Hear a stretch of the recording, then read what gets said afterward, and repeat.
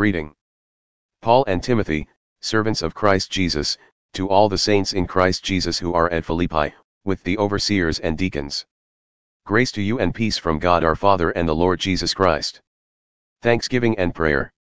I thank my God in all my remembrance of you.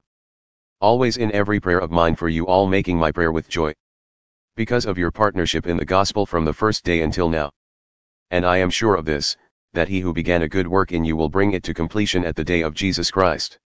It is right for me to feel this way about you all, because I hold you in my heart, for you are all partakers with me of grace, both in my imprisonment and in the defense and confirmation of the gospel. For God is my witness, how I yearn for you all with the affection of Christ Jesus.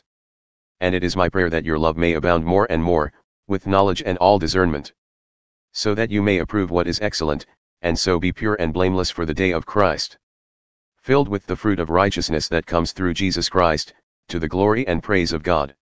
The advance of the gospel. I want you to know, brothers, that what has happened to me has really served to advance the gospel, so that it has become known throughout the whole imperial guard and to all the rest that my imprisonment is for Christ. And most of the brothers, having become confident in the Lord by my imprisonment, are much more bold to speak the word without fear. Some indeed preach Christ from envy and rivalry, but others from good will. The latter do it out of love, knowing that I am put here for the defense of the gospel. The former proclaim Christ out of selfish ambition, not sincerely but thinking to afflict me in my imprisonment. What then? Only that in every way, whether in pretense or in truth, Christ is proclaimed, and in that I rejoice. To live is Christ. Yes, and I will rejoice. For I know that through your prayers and the help of the Spirit of Jesus Christ this will turn out for my deliverance. As it is my eager expectation and hope that I will not be at all ashamed, but that with full courage now as always Christ will be honored in my body, whether by life or by death. For to me to live is Christ, and to die is gain. If I am to live in the flesh, that means fruitful labor for me. Yet which I shall choose I cannot tell. I am hard pressed between the two. My desire is to depart and be with Christ, for that is far better. But to remain in the flesh is more necessary on your account.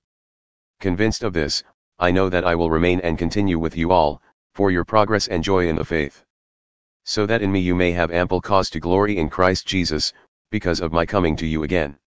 Only let your manner of life be worthy of the gospel of Christ, so that whether I come and see you or am absent, I may hear of you that you are standing firm in one spirit, with one mind striving side by side for the faith of the gospel, and not frightened in anything by your opponents. This is a clear sign to them of their destruction, but of your salvation, and that from God. For it has been granted to you that for the sake of Christ you should not only believe in him but also suffer for his sake. Engaged in the same conflict that you saw I had and now hear that I still have.